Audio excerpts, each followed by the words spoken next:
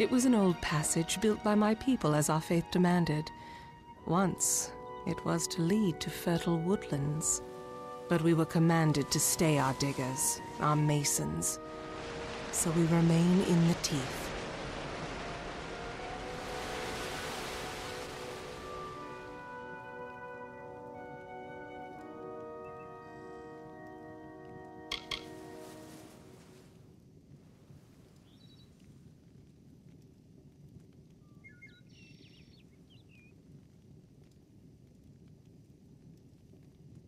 It is a wonder to any mortal eyes, though because it is not good enough for the gods' tastes, we must call it a failure. And still we bear this bitter truth every morning, and by every sundown it seems liable to crush us under its weight.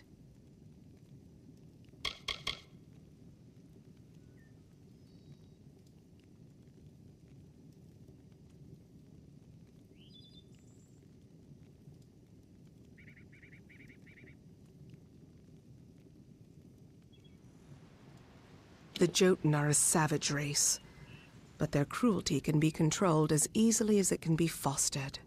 Before we came here, the Jotun were our wards, but that was a lifetime ago, and now they call for our heads. The warlord is cruelty incarnate. He has transformed the memory of my people's leadership into that of slavery. As if we possess such barbarity. He makes camp in the barbarous tower you see in the distance. He must be killed if this is to end. I command the soldiers that protect my people, the Colossi, from the dangers of this land. They are many, and we are but few. Each passing year it seems more and more like we lose ground. But what can we do? We are commanded to stay here.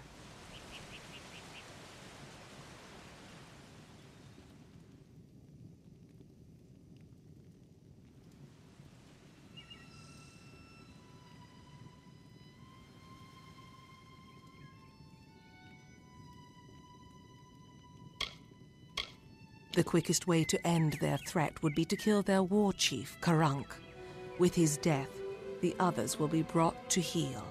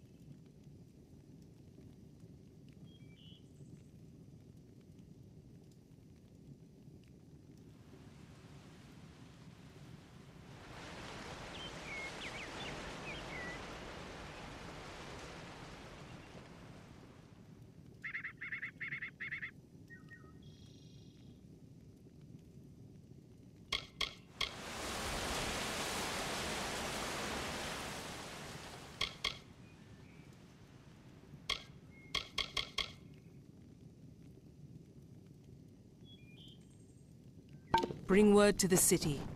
They will need to know about the Jotun and this new interloper.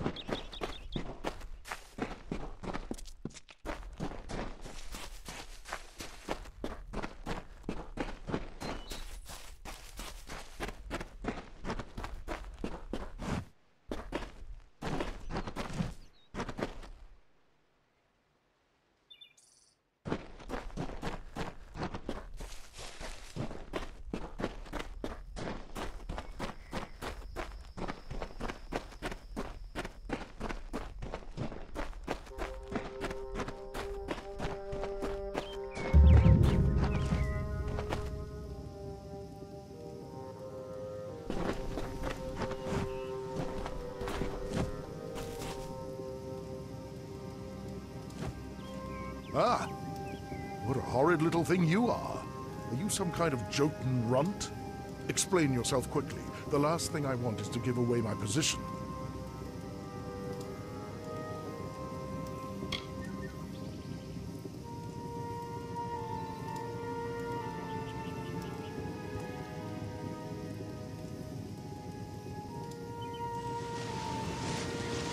They gorge themselves daily. They fight at the slightest provocation. They pride themselves on their odor. Are these truly the menace to our society?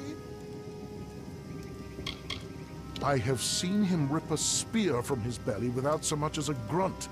We thought he might just not feel pain, but I know his secret. I am a scout for the Idylla Guard. There are many dangers that lurk in the corners of this land. My job is to root them out. She is a competent warrior and good leader, but she's served the city almost non-stop since she became the captain of the guard. Every day she seems more strained than the day before. How long can she continue serving the city? That much I was aware of, and I knew Sakandra would send someone. But you? A sign of the times, to be sure, but if you're to do the deed, then I have information that you will need.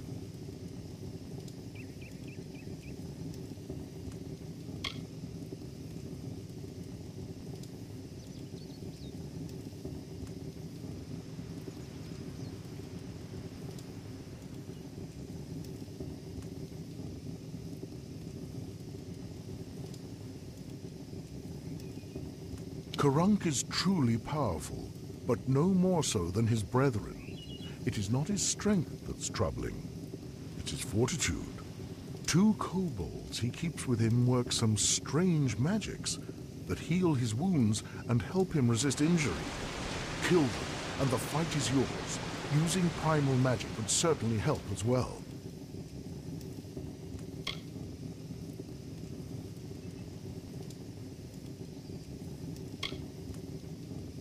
Strange thing, aren't you?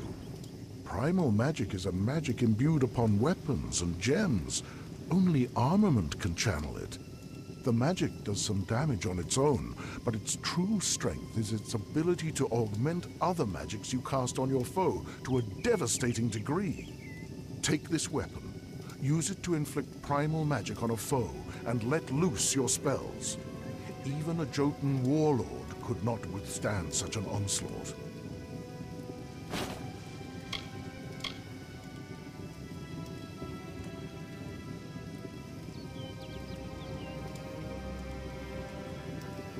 It is an older form of magic, one that does little damage on its own, but can wreak havoc when combined with elemental spells. Using weapons infused with primal magic, you can increase your foe's magical sensitivity. Even a troll's hide will have its resistances sapped. Imagine loosing your most damaging spells with no resistances. Few would survive such an onslaught.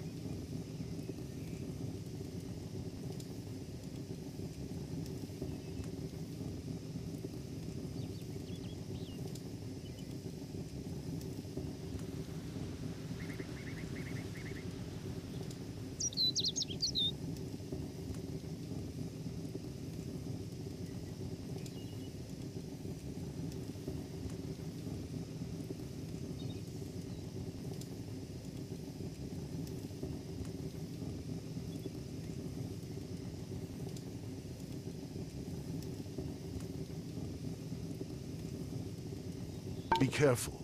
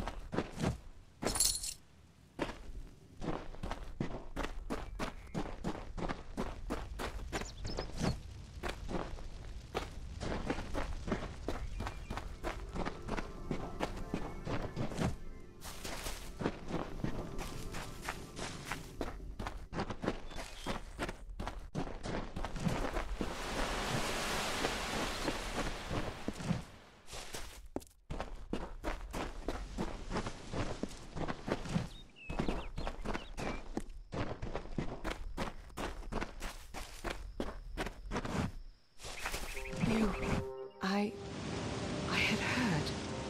From Remy's, I received word that one such as you entered Karunk's tower with no trepidation, no anxiety.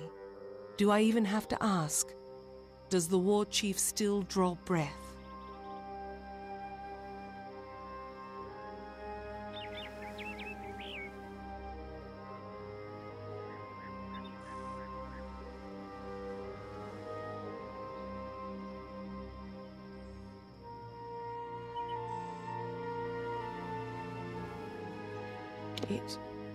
It was said the gods would call their champion, and here you are bearing the cipher, seeking the Primos.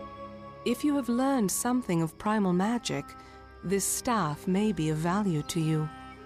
Take it with my thanks for your role in killing the warlord. Now my forces can put the rest of the Jotun to the spear beckoned.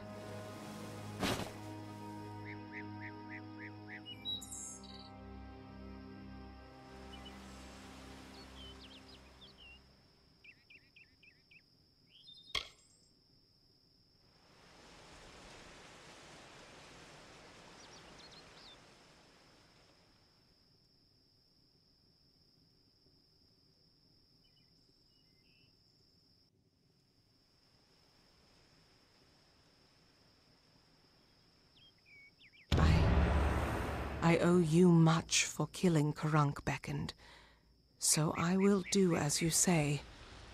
I only hope you do not reap bitter fruit from your generosity. Now I will take you to the henge, and then to the Primos, as I promised. The Primos is our ruler, and the most devout of the Colossi. For example, our current Primos, Anakatos, has sequestered himself away from our people in prayer for years. Meanwhile, we are threatened every day, and because of Anakatos' extreme measures, we lack guidance.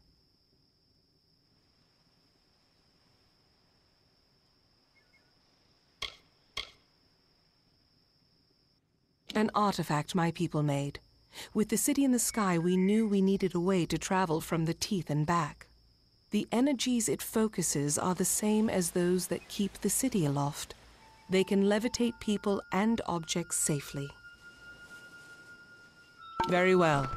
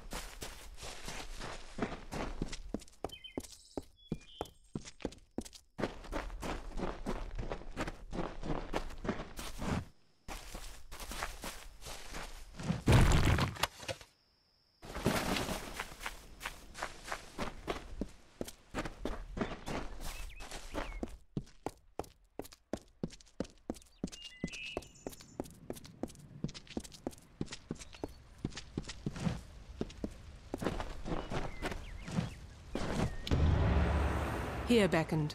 This artifact you see before us is a henge. We use it to transport to the city. It may be uncomfortable at first. I still recall retching after my first journey with it. But it is the only way into the city.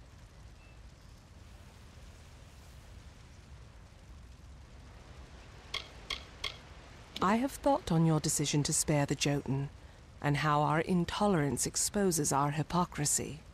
At first I saw no reason for it. The Jotun are cruel and savage. Then I realized that we Colossi were that way once, until someone gave us a chance.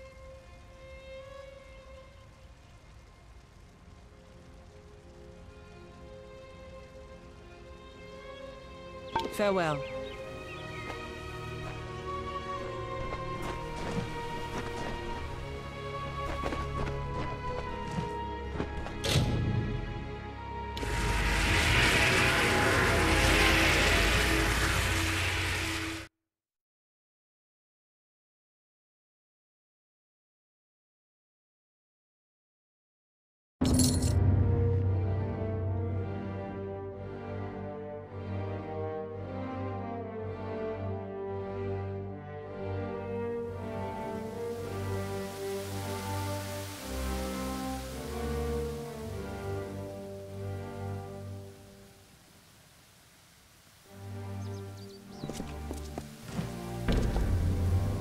And here you have it, Idylla, our great failing.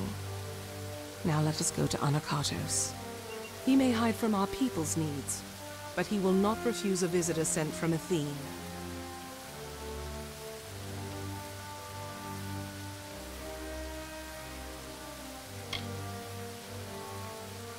The goddess of wisdom was our patron. Though my people worship all the Titans, they hold Athene as our personal guardian. But the gods do not look to us or listen to us. What manner of patron neglects their charge, leaves their wards to the wilderness?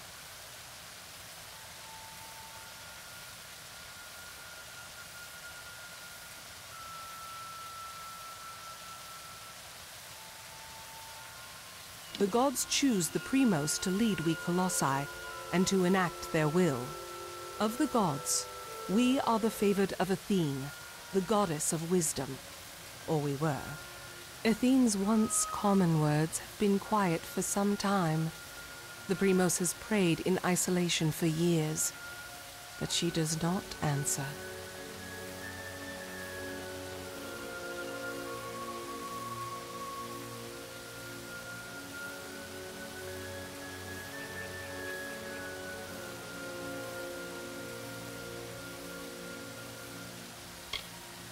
Now that the trouble with the Jotun has been solved, I am free to investigate other threats to my people, and there are many options to choose from.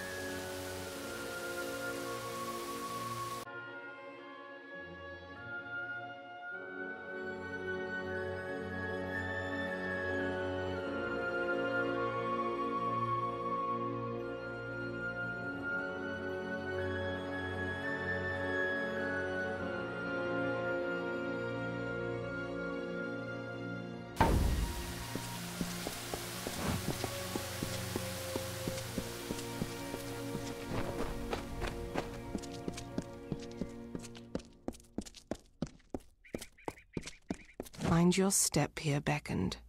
I wouldn't want the Colosse's failure to claim any more lives than it already has.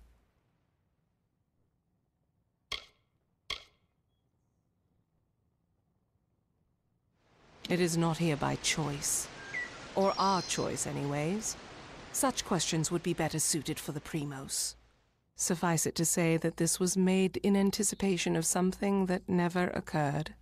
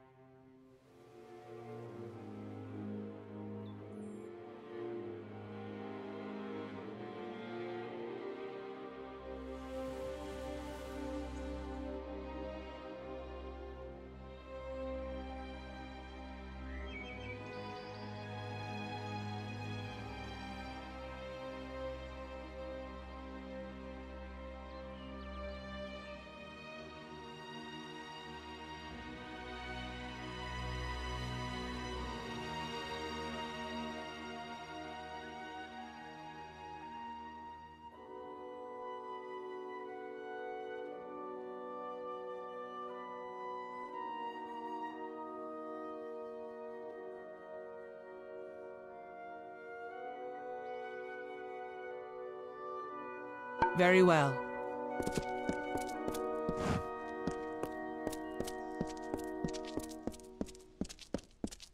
You must be the beacon. Please, just let me past. I will only... What is it? Unless you can somehow convince the guards to let me leave the city, you're only wasting my time. I'm sorry. It just makes you a little crazed, you see, being locked inside this city like a penned animal. All I want is to leave for a short time to travel to the Warren and check on my wife, Galatea. But I cannot leave. My wife and I were separated when the city was razed. I believe her to still be in the teeth of Naros. I hope she is unharmed. This city is the child I never had. I poured myself into this stone, these edifices, these reliefs. But now I have been here so long that these walls have lost their charm. They are only the bars of a prison to me.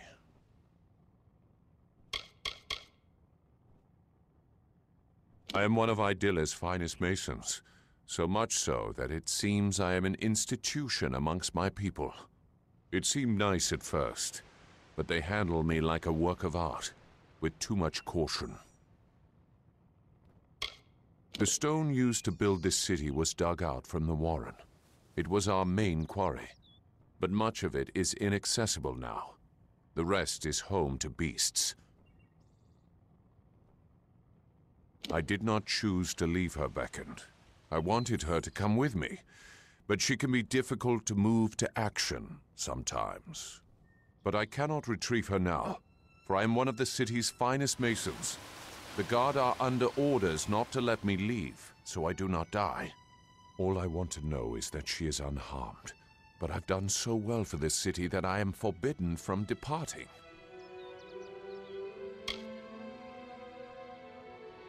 Would you truly beckon? That is something. At least I will be certain that she is unharmed.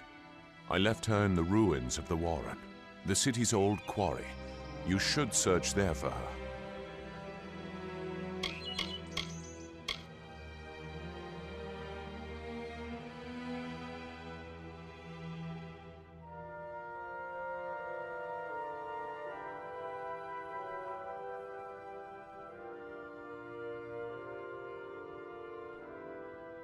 We were separated when the city was razed. I last saw her in the quarries of the Warren. Please find my wife.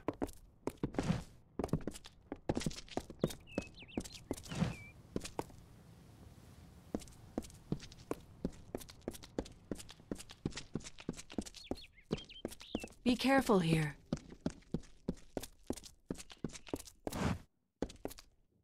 And it would seem that the deliverer of my people has found me at last.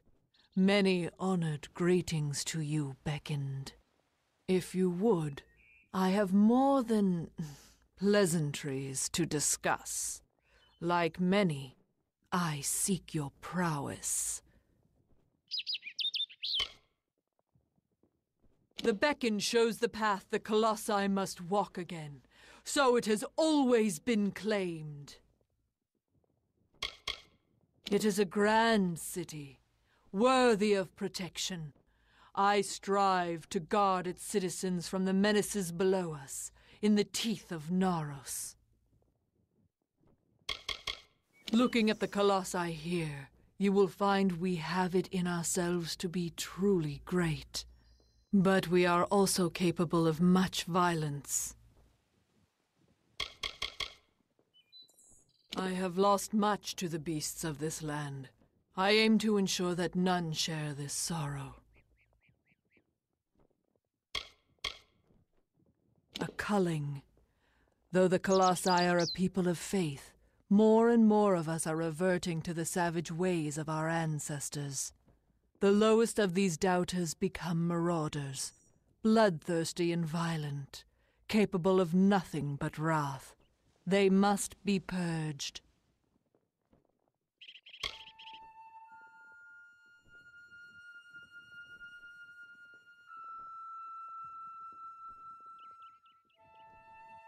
I thank you. It is high time we bring their savagery to an end. Each marauder should carry a totem of some sort. Bring those to me as proof of your deeds. The marauders have lost their reason, but not their strength. If they catch you unawares, you will not have much time left.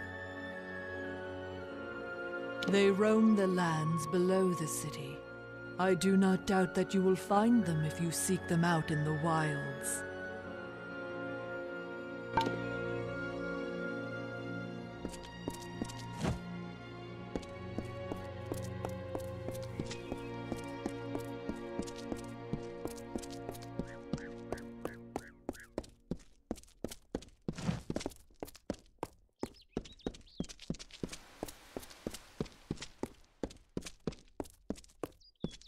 Ah, the famed Beckoned comes to me at last. Admittedly, my request might be the smallest you will hear, but I wish to voice it nonetheless. How do you find our city, Beckoned? Grand, is it not? It is the great island of progress, as I see it. But even it cannot forget the world it left below. All the rocks you see, here and in the sewers, once rested in the teeth of Naros. This is a place for those who are weary of their burdens. If you feel so, you can rest for a while. I'm just one who's intent on maintaining the cultural integrity of her people. We were once no nobler than the Jotun or the Etin. Some would purge this history, but then how will we remember it? To preserve the past. All around us is the great chisel and hammer of progress, keen on dragging my people towards enlightenment. But such progress means nothing without context. I wish for someone who can find artifacts of my ancestors, reminders of our simpler times. Very good. I'll reward you for any artifacts you can find, but larger artifacts will do well for both of us. I await your findings. They are little things, of no intrinsic value, but as my people are so convinced to make progress, these artifacts are the few records of who we once were. They are strewn throughout the teeth of Naros. They may be hidden in forgotten corners or carried by beasts as trophies. Good luck in your search.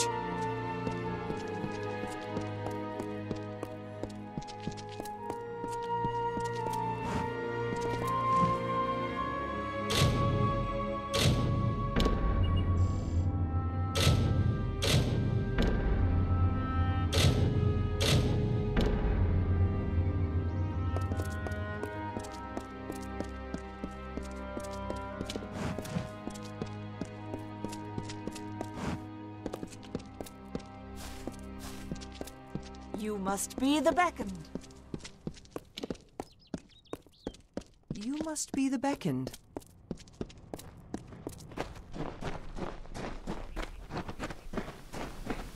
Beyond these stairs is the sanctuary of the Primos, the leader of the Colossi people in the teeth of Naros. I must warn you, Onokotos has not left these quarters in years. He vowed to never cease his prayers until the gods answered them, and his people have languished for it. But I think his answer has finally arrived. Speak to him, beckoned. His people have need of him.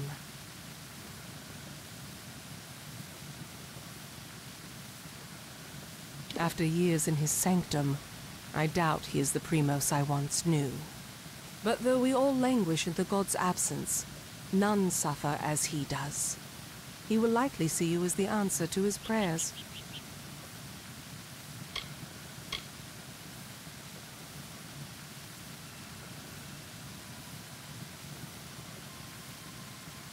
Be cautious in these lands.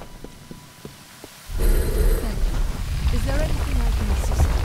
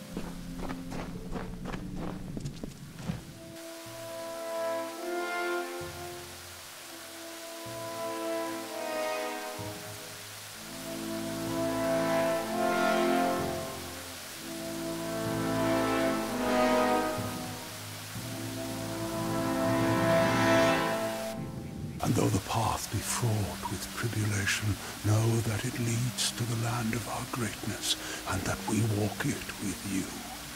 Such were the words the gods spoke to the progenitor of my race when they sought to guide us from our base origins into a fruition of potential. Words have been in my heart every day of my reign, but now they are embodied. Welcome, Beacon. At last, this city will be complete. I am the Primos of the Colossi people. As I lead them in politics, I lead them in prayer. The messenger of the gods, one summoned to bring the word of faith back to our people.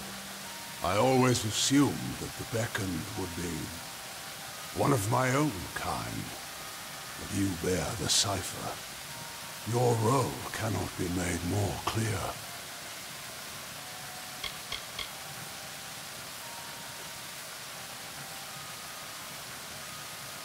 The goddess has shepherded my people for generations. She was responsible for the growth of my people. Somehow, we were found unworthy of her. I have prayed to learn why, but her anger must be far too great. This is greater than any city or any temple that you will find in this world. Of that I assure you. The city, though magnificent, is only half completed.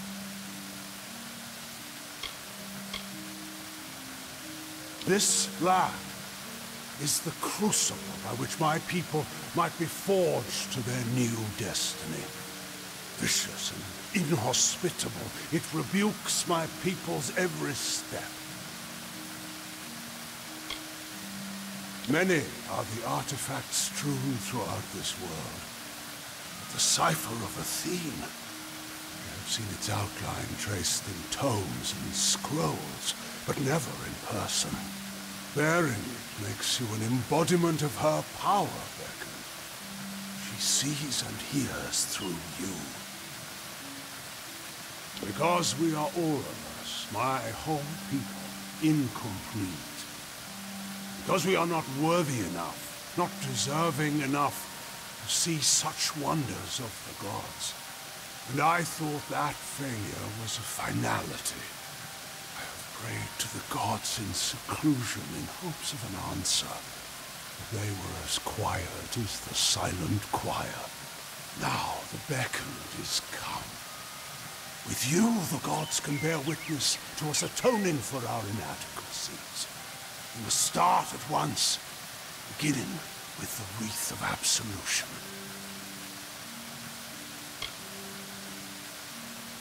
The Wreath of Absolution can only be created from the hands guided by Athene. I must ask you to assemble it. First, a golden prayer circlet is needed to serve as its base.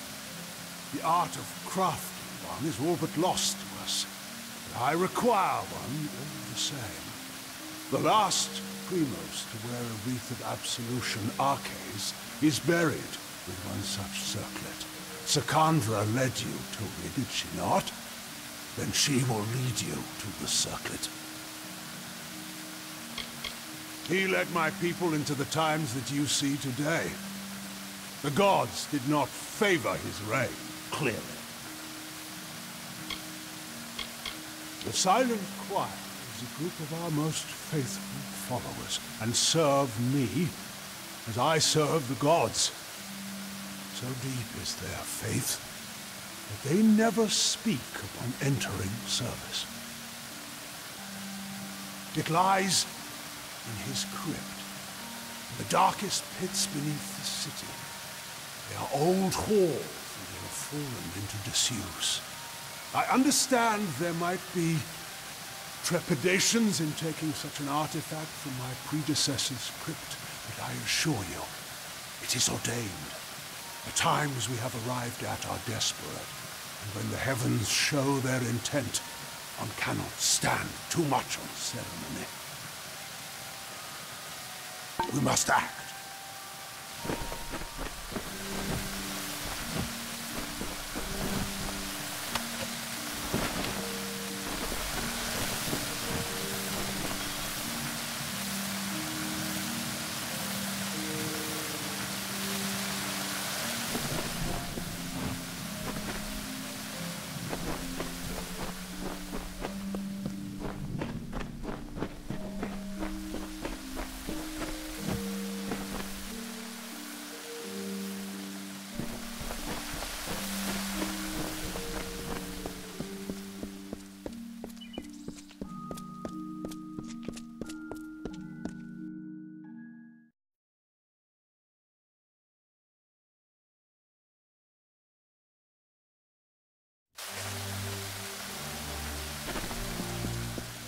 You return.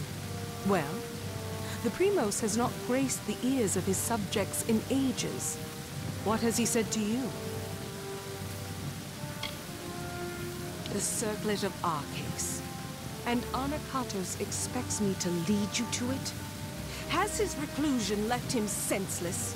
Has he forgotten his history as well as his people? Very well. As I cannot refuse the Primos, I will meet you in the crypts, in the undersewers of the city. Let us deal with this as quickly as possible. You are the first to hear his voice in some time. I almost thought he would join his acolytes in their silent pact. But his prolonged absence from his people has taken its toll on his judgment. Does the crypt of Arcades have no sanctity to him?